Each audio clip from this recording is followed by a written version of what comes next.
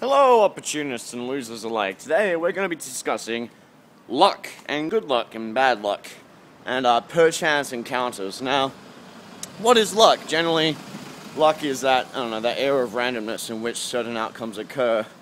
They seem like they're happening by random, and they either benefit you and they're fortunate, or the opposite, they're unfortunate, encounters that just happen to people. And people attribute it to luck because they fail to see the deeper order and the deeper patterns leading up to these outcomes. But really, what is luck? Well, a few weeks back, I forgot the source, but I found a line somewhere that I liked, and it went like this. Luck is where preparation meets opportunity. Where preparation meets opportunity. And the basic idea is that if you're prepared for something, if you know what you're looking for, and you're acquiring everything you need, and you're getting yourself psyched for it and ready for it, eventually, there will be a door of opportunity opening, and you will find it, you will see it opening, because you're actively seeking it, because you're actually aware of what's going on instead of just passively waiting for everything to fall into your lap.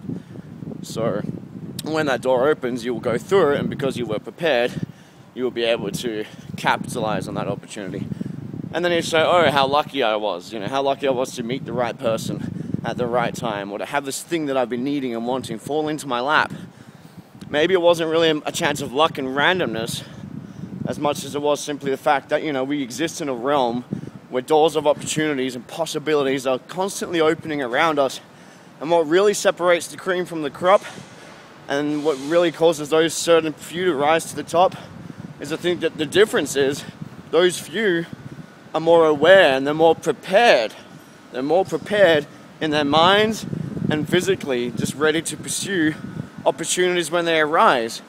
And often it's a simple case of awareness. If you're just sitting by idly, like I said, waiting for things to fall in your lap, and good luck just happen to you, nothing's going to happen. Doors of opportunity will be opening around you all the time, and you're just going to miss them because you weren't even looking in the first place. And then you'll be one of those people that say, oh, what bad luck I have. I don't have such good luck like that guy does. No, it's just your eyes aren't open enough and you're not engaging enough. Maybe you're not in the right spaces. That's the other thing with luck. There are certain spaces you can go to increase your chances and optimize your chances of having those chance encounters, of finding those certain doors that you need opening up. Whereas there are certain company you can keep, certain places you can be, which, there's a really little chance of the things you really wanting, happening. So that's the basic idea in it. So don't blame things on luck, don't blame things on randomness. Realize everything that happens is a result of your choices and of your simple awareness.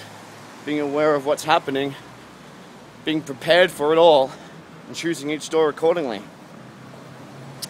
Keep your eyes peeled, people. Opportunities are everywhere.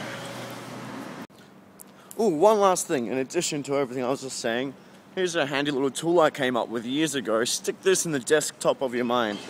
Alright, imagine there's a graph, lines going vertically and horizontally. The lines going horizontally, imagine an AP, which stands for your attention on the present, right? And everything I was just talking about, all the doorways opening. And then imagine an IF, an if on the vertical lines. That stands for your intention on the future, right? Goals you have set. Where these lines coincide, where your attention on the present coincides with your intention on the future, you will find coincidences. And just keep that in mind. Just stick that little graph with an AP, maybe that stands for applying yourself in the present. And then you got the IF, which is your intention on the future. If, all the possibilities, right? Keep that little graph in the corner of your mind at all times. Always be aware and always have your intention in mind. And that is all. Thanks.